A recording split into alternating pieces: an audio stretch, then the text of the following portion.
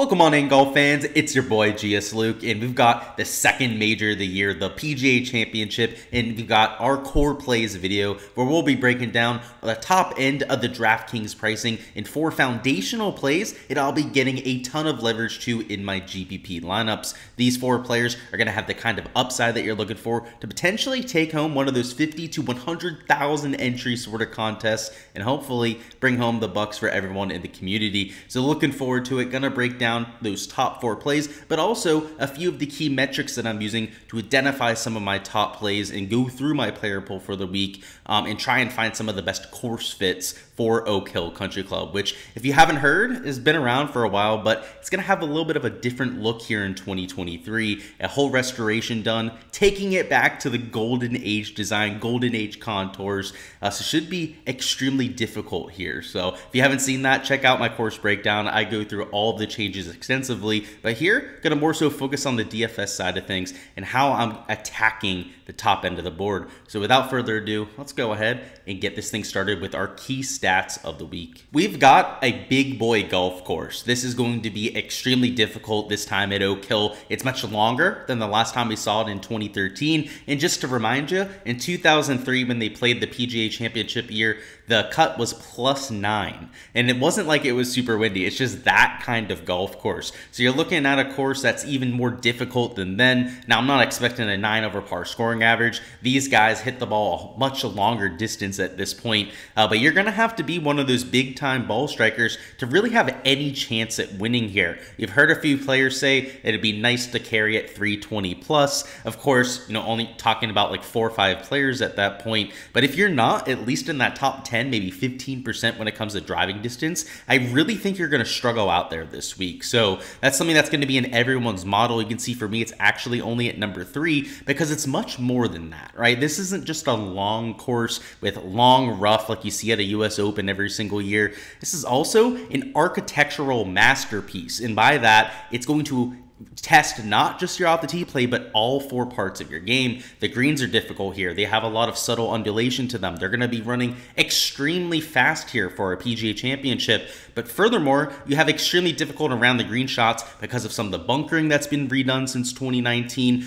Andrew Green came in, completely restored the Oak Hill East course, and made it just like Donald Ross designed, which are steep-faced bunkers, deep bunkers around the green. And even when you're not in one of those hazards, you're going to be in a chipping hollow out of some gnarly rough, which makes for some of the more difficult around the green shots that these players are going to be facing all year. So whether it's missing the greens, whether it's trying to save yourself when you inevitably do miss the greens around in Oak Hill, whether it's the putting, which the greens are going to be extremely difficult this time around, you're going to have a complete game. And obviously the distance, I would say, would be the extra factor on top, but don't make that the only thing you're looking at. I think what's important from the distance perspective is if you're looking for a top 5, top 10 or winner, there's probably only a small subset of players that are even capable of getting to that performance, right? It's kind of like there's a height limit to get on the roller coaster, right? If you can hit it this sort of distance, you have the capability to go out there and finish in the top 5, top 10. But that doesn't guarantee success, right? You've got to be able to go out there, execute from fairway in at that point, and that's where you're going to find your separation towards the top of the board. So my model is going to follow a lot of that. Of course, over here, my weighting is blacked out. It's over there on the Patreon version, of course, for you guys to see. But you can see around the greens up there, we're looking at shots gained at difficult scoring conditions. Around the green and courses with deep rough, almost all the greens are surrounded by really lush rough. Here at Oak Hill, bogey avoidance, 3-putt avoidance because of how fast and slopey some of these greens are. And if you're looking for comp courses, Pinehurst, extremely difficult around the green, has no rough to be had, so a little bit of a different test, but still the same kind of skill set plays there. Looking at Eastlake, Aronimink, we're looking at the Country Club and Winged Foot Golf Club. All difficult ball striking tests, all up here in the Northeast. And I should say except for Eastlake, right? That's down there in Atlanta. But Donald Ross designs for these top 3. The Country Club also similar from the agronomy perspective. It all similar, extremely difficult ball striking tests that I think you can use for a comp.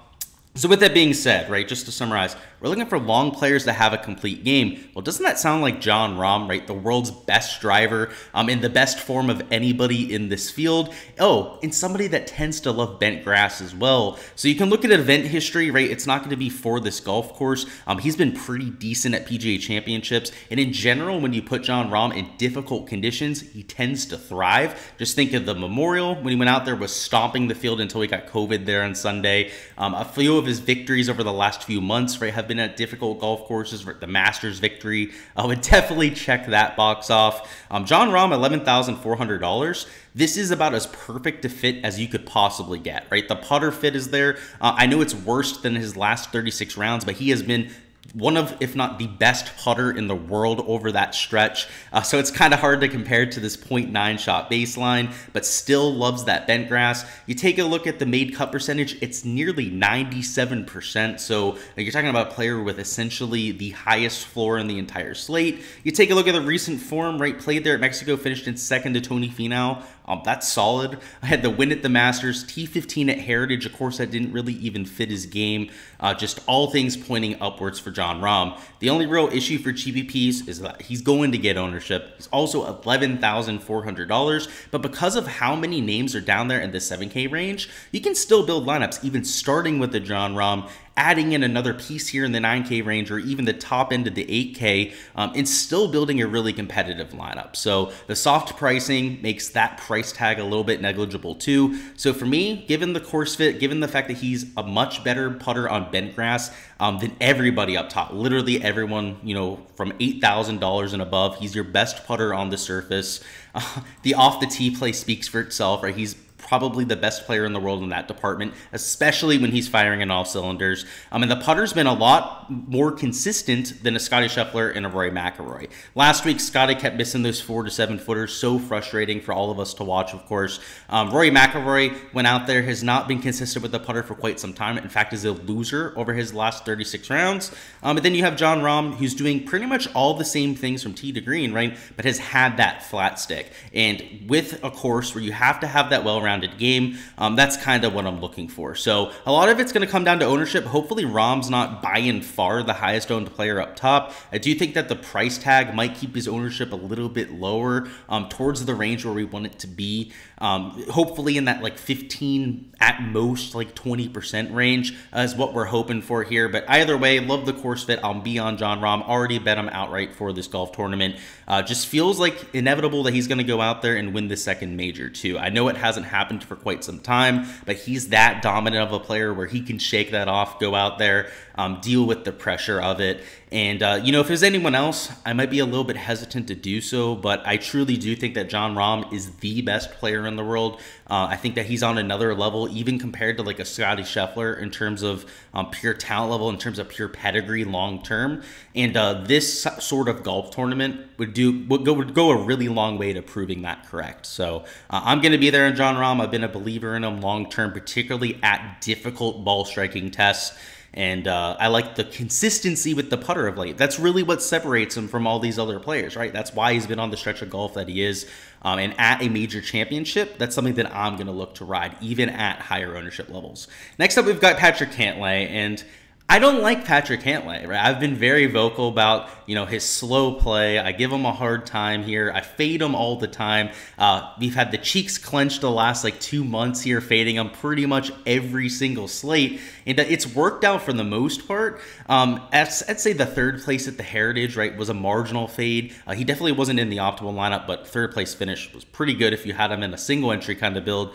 But now I'm jumping on board because we're getting him off of Bermuda grass. And my main reasoning for the fade almost week in and week out with Cantlay is that we had him on Bermuda grass. There's a reason why he's avoided it, right? There's a reason why he doesn't have a ton of course history at tracks with Bermuda grass. Well, now we're on bent grass. We've got Kentucky bluegrass around the green. And if you take him off of Bermuda, he is at least a top 5 around the green player, at least a top 5 short game player, if not top 3 or even the best week to week on the PGA Tour. And if you take a look at the ball striking stats, now this is where you start to get excited, particularly off the tee, where he is been the best player in the field over that stretch, and that's not an exaggeration. He's been that good. The more and more you zoom in on him, actually the better it gets. He's now gaining 1.2 strokes per round. He's not only driving it a long way, you know, just like a Scottie Scheffler, Rahm, and Rory McIlroy, he's hitting a lot more fairways than those three players. And at this kind of course that has that off the tee emphasis, you know, he's a really good around the green player and putter. The iron play has been electric over that stretch too, right? Gaining half a stroke per round over the last 12. Over the last 36, he's gaining 0.4 strokes per round with the approach play. Just the sky is the limit for Patrick Cantlay. I can't speak enough about how much I think this course fit fits him, how much, you know, I normally talk crap about his game. You know, this is the one time I don't think I can, right? He fits the course. We got, you know, all the excuses out of the way when it comes to the Bermuda grass around the green, and he's cheaper than he should be. $9,700 is way too cheap. Now, because of Jordan Spieth, might not even play, right? He might withdraw from this event. I think that Brooks is probably a little too expensive. Same thing with Colin Morikawa. Cantlay is going to be unbelievably popular. I mean, he should be, right? He should be probably at least 20, maybe even 25% owned. If that's the case, if he ends up being the highest owned player on the slate, we may have to rethink this come Wednesday. But if he's moderately owned, let's say he's in like the 18 to even the 22% owned range, then I'm going to be all in on Patrick Cantlay, right? As long as he's not just some egregious chalk here in the 9K range, I think I'm comfortable to use him in a solid amount of my GPP lineups. If he ends up being really popular, maybe I do avoid him when it comes to these kind of contests, but I do play him in cash, right? I go try and use him in that kind of format. Still keep the outright bet that I've already placed on him. You know, I'm not going to cash it out because he's popular in DFS. You know, I'll use him in those other kind of markets, right? Where I already have investment. Take him in the markets where you don't have to worry about the game theory approach. But until we see some crazy ownership number on Patrick Cantlay, I'm going to, you know, operate under the assumption that we'll be able to use him in some of these contests. As a quick reminder, guys, if you're looking for access to all of those key stat weightings, all of my modeling, projections, ownership, player poll as the week goes on, make sure to check out my Patreon page. The link is down in the description of the video as per usual. But what I want to focus on here is the book that I have coming out on pre-sale this week. You may have seen me talk about it over there on Twitter, some of my social media, or even on my Patreon page. But I've been working on a book covering some of my modeling process, how you can take it, adapt it to some of the sports that you might be playing on the side, or even make some of your own golf models yourself, and go out there and hopefully kind of teach you guys how to fish. I've been working on creating this tutorial for at least 3 years, and as you can see, it has come to fruition. So on Thursday this week is going to be the pre-sale of the book. Anyone that's on my social media, that's a Patreon, that follows me here on YouTube, will have access to go out there and only buy it for $1. So if you want the access to that, you want to hear all the updates in terms of the book, make sure to follow me on social media. I'll be on my Twitter. I'll be posting it on my Patreon there as well for the discounted rate. And yeah, I'm really excited, really stoked to be able to share with you guys. And the book is called Decide to Win, as you can see, and it's a short-haired me on there as well. A rare sight, especially with the long flowing dreads that we've got at this point. But like I said, make sure to check out the social medias if you haven't seen that already, and check out the Patreon if you're looking for all the modeling, all the analysis that I'm doing, including all the prop stuff that I'm posting on that end. But without further ado, let's go ahead and get back to the scheduled programming. Next up, we've got Justin Thomas, $9,400. And if you're looking for a complete player, particularly around the green, well, you're looking for Justin Thomas, right? He's got the around the green play. He's last year's champion at Southern Hills, another course that really emphasized all 4 shots gained categories. And of late, look at the last 12 measured rounds, he's getting back to that baseline we're looking for, right? Gaining across all 3 tee to green categories. The off the tee plays have gotten a lot more consistent. He has gains of 3.5 strokes off the tee his last 2 major events. You can see gaining close to a stroke per round with the approach play. That was a huge red flag for him for quite some time. In fact, if you look at the last 36 rounds, you can see it's, you know, only half a stroke per round. Like he's used to gaining like a stroke per round in the category. Is maybe the best iron player in all the PGA Tour when he's playing well. And over over the last month or so, it looks like he's found something. It looks like the ball striking is getting back to his bread and butter, what you're used to seeing literally year in and year out from a Justin Thomas. And then the around the green play, he's been #1 on the PGA Tour this year. In fact, actually, I think he slipped down to #2 behind Matt Kuchar when it comes to a lot of the around the green stats, but still #2 on the PGA Tour in that department. And the putter has become a lot more consistent here, which is what's so frustrating about his season. He's had the putter some weeks, and usually when he has the putter, you know, the ball striking is the problem, and he's had the ball striking a lot of late and no putter. If he can marry the two together, go out there and win this event, just like he did last year in 2022. So JT, $9,400, another player that I have an outright bet in, and another guy that I think is going to be popular, except the saving grace here is that you have a Cam Young, Victor Hovland, and Sanjay that I know are all going to get a bunch of ownership. And probably take at least a little bit away from Justin Thomas at $9,400. So I still think he'll get some attention, but unlike Patrick Cantlay, I can't see him getting to the 20% plus owned range. So you can feel pretty safe about taking JT in some lineups. Given the course fit, given how he's played over the last month, I think he's a high upside play to keep an eye out for this time around. And our last player we're going to be talking about here is Dustin Johnson at $8,800. And DJ, Live Tour, right, won last week over there at Tulsa. A lot of people last time wanted to write off a lot of these Live guys and not use them at the Masters. And then you had 3 of them finish in the top 5, right? I mean, completely throw that theory out the window. Clearly, they're still in contention to not only compete at these majors, but go out there and win one of these major championships. And DJ, even before the win at Tulsa, was on my radar. He loves these Northeastern golf courses. He's long off the tee like we're looking for. He's really a well-rounded player, right? He gains across all 4 stat categories, and he's only $8,800. Really cheap, right? Affordable. You can use them as your third man in, perhaps, for even some of the more balanced lineups.